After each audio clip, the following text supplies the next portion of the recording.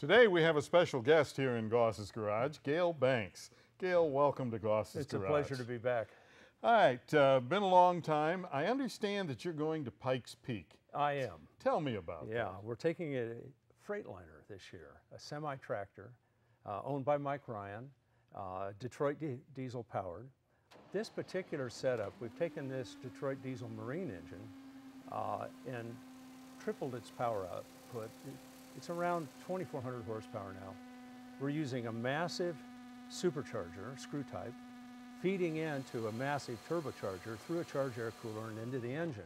We're overlaying what we call straight shot. It's a program I'm doing on methanol, and it reduces emissions. It helps mileage, but right here, we don't care about those two.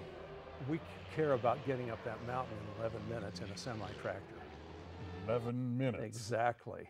That is impressive. Yeah, basically more power down the straights. The supercharger boots you off the turns, where the turbos didn't earlier. And we're also using one of our straight shot setups to mist cool the brake rotors so he can go deeper into the corners. I'm looking, it's 156 turns, 12.4 miles. You go up about a mile in elevation.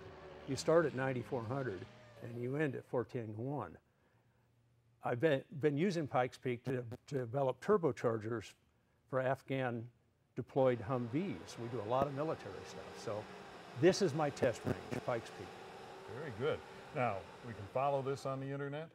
Yeah, if you just Google Gale Banks and Pikes Peak, there's also a Size Matters Pikes Peak about the truck and its history.